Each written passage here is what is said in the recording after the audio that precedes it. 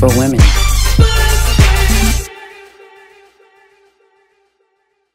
Hello and welcome to the Feisty News for Women.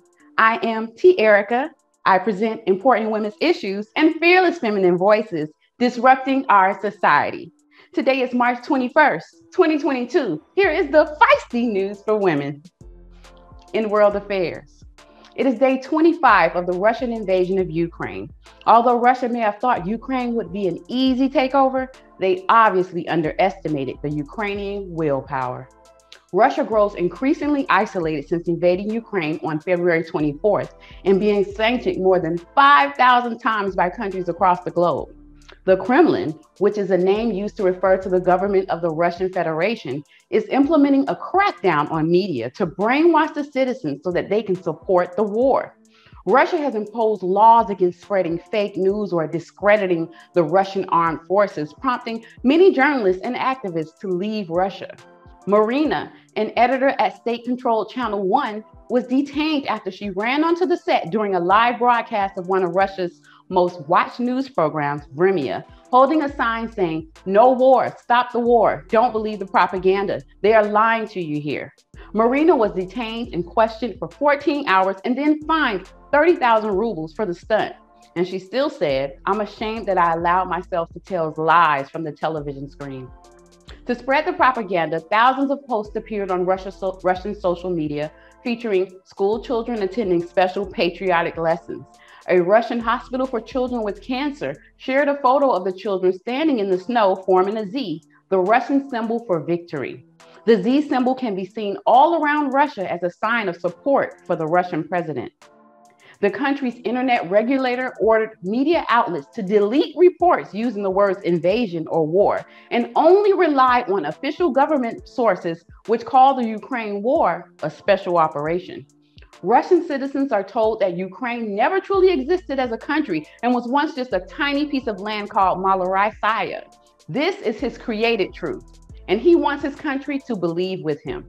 He has enough power to ensure that Russian citizens are not exposed to any other viewpoints, which means that they cannot choose for themselves what to believe and will have blind faith in him and his truth. Are you doing the same? What is truth? Truth is subjective, based on the perspective of the person sharing it. Every media outlet, including all social media, has an agenda, a perspective that they want to convey so that you can understand and accept their viewpoint.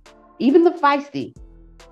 I choose the news I want you to see in order to convey my feminist viewpoint, and so does every other news outlet. Just because a person with a microphone or a title says it, doesn't mean it is the absolute truth. When determining which news outlet you should trust, consider the person who controls it, what their agenda is, and choose wisely. In other news, according to a new bill that was approved by the Idaho House of Representatives, abortions are banned after 6 weeks of pregnancy, and family members who disagree with the woman's decision to have an abortion can sue a doctor who performs the procedure. There's more. They have up to 4 years to file the lawsuit after she has the procedure. This means that any person related to a man who impregnates a woman, even the family of a rapist or the family of a sexual abuser, can benefit financially from a woman having an abortion if she can find a provider to perform the procedure. They are punishing healthcare providers for offering healthcare service to women. After learning this, you know what I feel like? A commodity. How do others get to benefit from decisions I make for my body? Why are healthcare professionals being threatened with lawsuits if they offer me the healthcare that I seek? Am I not a human? How are decisions made for me as though I am incompetent? My body isn't under conservatorship. Are we living in a twilight zone? What's going on with these pro-lifers? Why do they think a woman should be punished for making a choice for her body in the manner that she sees fit? I had to find out the truth, so I invited a pro-life feminist to the show. Joyce has worked for more than 2 decades as an advocate for vulnerable populations, including sex trafficking and domestic violence victims. She is a representative of Feminists for Life, a pro-life feminist group. Welcome to the Feisty, Joyce. I've never had a conversation with a person who is pro-life, and maybe neither have my audience. Please help us to understand how a woman can be a feminist and pro-life at the same time. What's the pro-life feminist movement all about? Hi, Tierica. Thanks so much for having me on your show, The Feisty News for Women. I'm super excited to be here, so thank you for the invite. Today, so in 1972, two women got together, Pat Goltz and the late Carrie Callahan, and they decided to form a pro-life, pro-woman organization called Feminist for Life. At that time in 1972, a year before Roe was decided, they did not know that they thought they were the first pro-life feminists. But with our researches, we would come to find out the early American suffragists were actually pro-woman, pro-life feminists. So we follow kind of in that early American Renaissance of feminism movement. Today, Feminists for Life of America we believe that women deserve better than abortion. We believe that abortion is a reflection that we have not met the needs of women. We primarily focus on education, resources, support, and advocacy for the most vulnerable among us. So studies have been done as to what drives women to choose abortion. And most often, those issues include poverty, racism, lack of opportunity, coercion, violence against women. And those are all the issues that we care about. We want women to have real choices. We believe that we want to refuse to choose between our children and women. We don't want to take sides. We believe in helping both the woman and her unborn child. So we developed a help site called womendeservebetter.com, and that is our resources website. We offer as many resources, articles on helping, anything that could be helpful when a woman is facing an unplanned pregnancy. We also spend a lot of time talking about violence against women. As feminists, we know that this is a huge issue. And I myself am a survivor of sexual assault. When I was sexually assaulted, shortly after, I found out that I was pregnant. And I did not know if the baby was from my relationship or from the workplace rape. And so going through that was really difficult. So I can definitely speak from personal experience, and I was able to choose life. But I didn't know that I could be a feminist and pro-life. And it wasn't until much later in my life when I found Feminists for Life that I felt like I was at home. I felt like I could focus on the women's issues that were important to me, such as the feminization of poverty and violence against women, and making sure that women have resources and support. But I could also focus on the side that I believed in, which was being pro-life and embracing children. We wanted to refuse to choose between our dreams as mothers and our desires as women.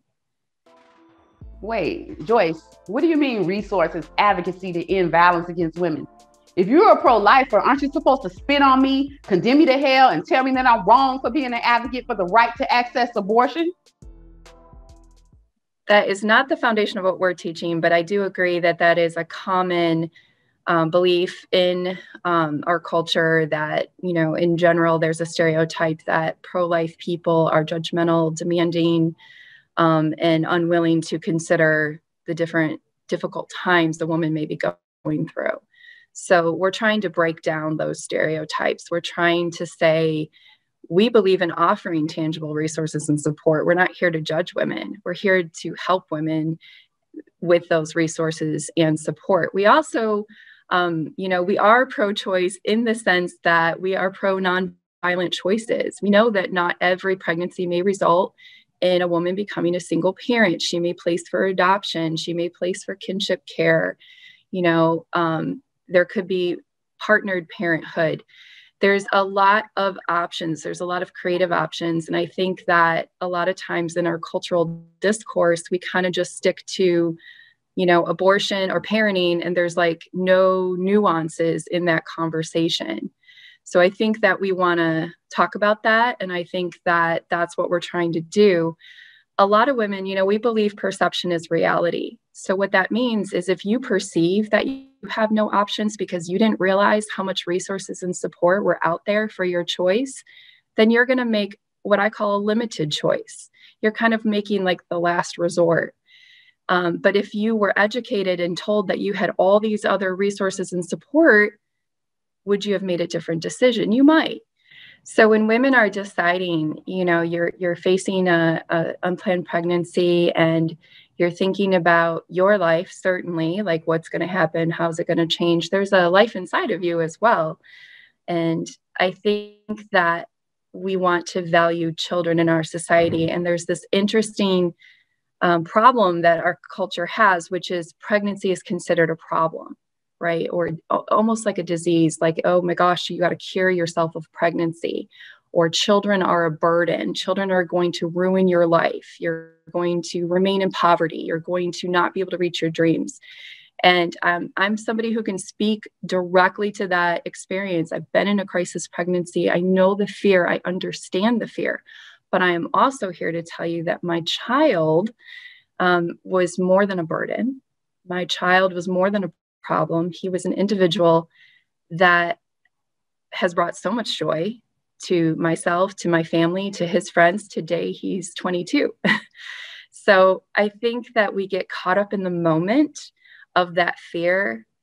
And if we can kind of step out of that and believe that no one emotion lasts forever, so fear doesn't last forever. And if we can focus on the humanity of that child and maybe focus on what will this child bring to this world, whether it be through me, if I become the parent, or if I place for adoption or place in someone else's care, that child could bring a lot of gifts. Children are gifts. They are not burdens, and pregnancy is not a disease. It is something that we can celebrate even in unplanned times. Well, thank you, Joyce, for explaining your stance so eloquently. It seems that pro-life feminists are a different breed from those pro-lifers we see aggressively protesting outside of abortion clinics. What Joyce so eloquently explained is that pro-life feminists add to the woman's choices for her life. They're not necessarily out to take away the woman's choices, which isn't a bad thing. If you want to learn more about your choices as a woman, visit feministsforlife.org. In other news, 22-year-old University of Pennsylvania swimmer Leah Thomas won a National Collegiate Athletic Association swimming championship, beating out the second place winner, Emma Wyant of the University of Virginia, by less than a second. Leah didn't have time to celebrate because controversy erupted as soon as she was awarded her trophy. The crowd refused to celebrate Leah's achievement because Leah had just become the first known transgender athlete to win a Division I national championship in any sport, and the crowd was not happy about that. This month, the governor of Iowa, Kim Reynolds, signed a bill that prohibits transgender females from participating in girls' high school sports. Over the past 2 years, more than 9 states have enacted laws to bar transgender girls and women from competing in girls' and women's sports. Why? The laws use verbiage like, to ensure that we have fairness and a level playing field for female athletes. You know what? I get it. Under a patriarchal society, the only thing that matters is winning. It's funny how men go to lengthy legal pursuits, creating laws so women can win in sports, but don't go to the same lengths to help women in business, or even when it comes to governing our own bodies. The truth is, when it comes to transgender women in sports, I ask you to embrace empathy and consider the transgender experience before you become angry at Leah's win. Leah is a self-professed transgender woman. This means that she presents in this world as a man, yet she feels like a woman on the inside. For most of her life, she likely battled inside of herself over her physical identity and who she felt she really was. Eventually, she decided to express herself as the woman she feels she is in a world where being a man would give her an advantage, socially and professionally. She chose to live a life of double disadvantage, being a woman and being transgender, because she wants to live out her truth, and every day she's being punished for it. When does Leah get to win in life? Rarely ever. Every day she will be stared at, mocked, and treated like she's a fraud. After a lifetime of abuse from those around her and feeling like ashamed because her life may have been a mistake, this is the one time she gets to stand and be proud of herself. Why take that away from her? So what if another woman comes in second place? Someone has to have second place or first place wouldn't exist. Patriarchy teaches us that we must win at all costs. Patriarchy has us battling each other, knocking each other in the knees with crowbars, starving ourselves to be thinner, and punishing our children for not being fit to be the cogs in the wheel of corporations that don't even benefit our society. Give Leah and yourself a break from patriarchal rule by giving her this chance to celebrate herself. You will have many chances to feel like a winner in life. For Leah, this may be one of few. Be a feminist leader. Instead of pushing her down, use your influence to lift her up and ensure that she has her chance to shine. Time for a break. What happened when a 26-year-old drug dealer passed pills to teenagers? Should men be allowed to have guns when they have a history of domestic violence? It's all coming up next. Don't miss it. Hi, I'm Duffy, the founder of Disguise as Surprise. As a mom of 2 teenage boys, I got really frustrated when I was starting to wrap their presents because as they got older, the gifts they wanted started coming in very recognizable shaped boxes. Think cell phones, wireless earbuds, video games. If you hand it to them wrapped in that shaped box, they know what it is immediately before they open it. Boring, not okay. So I worked with some local labs and designed a set of dividers that are reusable and made in the USA. You take your dividers and you arrange them inside of a shirt box, either around your one special item to disguise, or you make sections and you create your own multi-item gift boxes for any occasion throughout the year. The beauty of it is what I call the universal shirt box mentality. Doesn't matter how old you are. If you get handed a shirt box, you think you're getting close. So when they lift that lid and see something that they really wanted or something way cooler, that's where the excitement comes in. So my mission is to get people to rethink how they give a gift.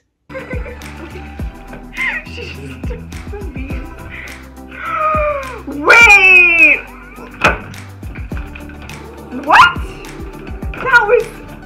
That was some sneaky stuff. Wrapping paper, yay!